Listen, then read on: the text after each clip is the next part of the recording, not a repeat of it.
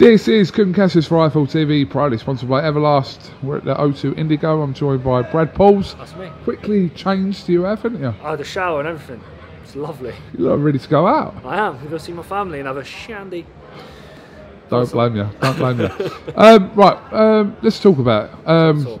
It was a close fight, a very close fight with Kelly. You believe, though, you did enough to win that fight? Just, yeah. I'm not deluded to say it wasn't close. I know it was close, but it's how you want to see it. Like, I feel like I landed a lot cleaner jabs early on, and he pressed me a little bit later on in the fight. But massive respect to Ryan Kelly. People like him are dangerous people to box because he fight anyone, and he'll give 100%. And it was a close fight. Look, I always think for people watching it, especially at ringside, we watch it and we think, like I just said to you, would like to watch that again, kind of score it again, etc. But for yourselves, you're in it and you're pro you, so you're thinking them close rounds, you've taken them, etc., etc. Yeah. But I suppose for yourself, you'll want to kind of watch that, dissect that, and kind of maybe even score it and see if there was an argument there that Kelly may have won. Yeah, that's it. I have to watch it back, and whatever fights you have, win, lose or draw, you tend to not remember them so accurately because there's a lot going on, there's a lot of adrenaline. And I can't tell you every single punch that I landed or missed and every punch he landed or missed. But you get the feel when you're in there, you understand it's a close fight. And my corner knew the same when they said, you need to go and win this last round. And I feel like I won the last round, but I'm not deluded, it's a close fight. I know this. I think it's probably I'll put it down to a fighter's mentality that, I mean, I've never heard a fighter kind of come out off a close fight and go, yeah, to be honest with you, I lost that fight, blah, blah, blah. Especially at the level you're at. I've never heard a fighter do that. So I'm not saying there hasn't, I'm just saying I've never heard that. So I think for yourself, again, it's not even about losing or winning the fight. It's for you correcting what you believe you did wrong or... Yeah, I think how are you going to improve if you look at that and you go, I was amazing. I wasn't even close, I was amazing. You're not going to learn nothing. Yeah. I'll watch that and I'm going to learn so much from that fight. And you got to remember, it's my first time stepping up in these situations. I've come from small hall, grafting my way up. And it was my first fight on a televised show today, and it's took me 7 years to get here. So maybe a little bit the nerves got the better of me sometimes, but I was saying to my coach after, it's a little bit like Sod's Law, because every time I stepped up on small hall, I've got highlight reel knockout. And I do it on TV, and I'm a fucking fight of my life.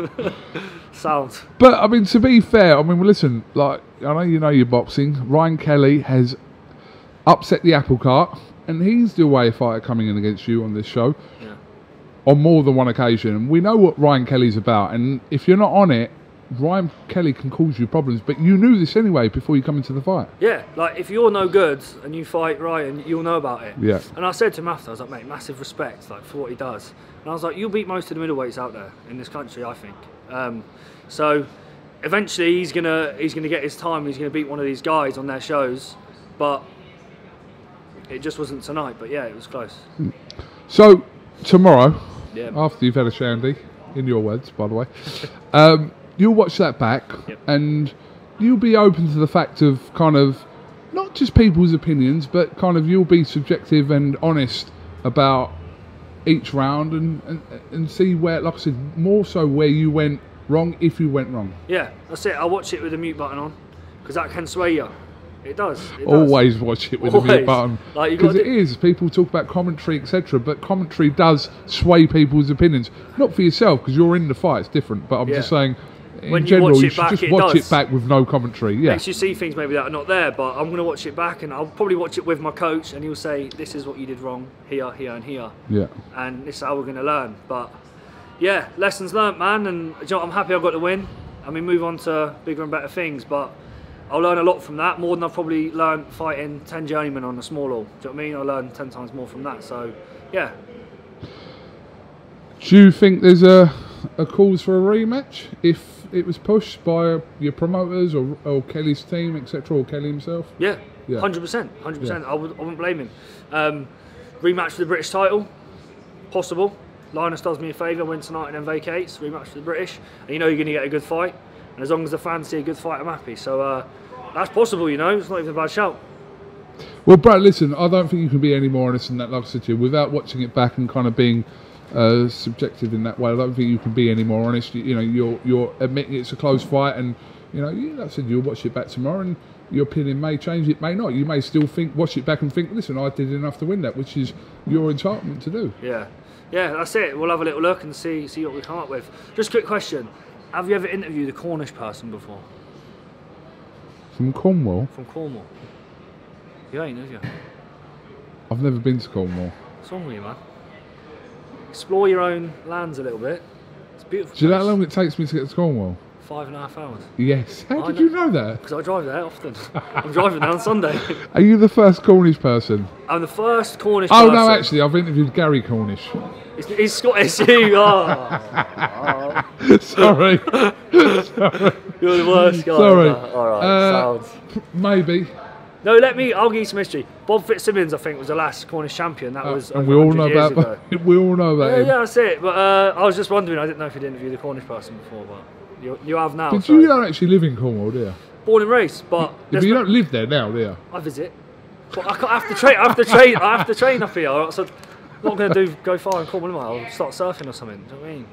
So I need to come here. If I ever go to Cornwall, I'm going to name drop you, by the way. They'll love you. Yeah? Yeah, or you get rotten tomatoes thrown at you. Either one. Okay.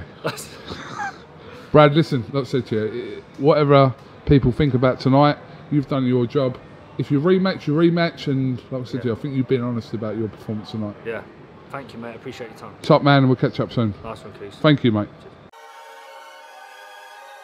Welcome, Team Everlast, to the Team Everlast Fitness app.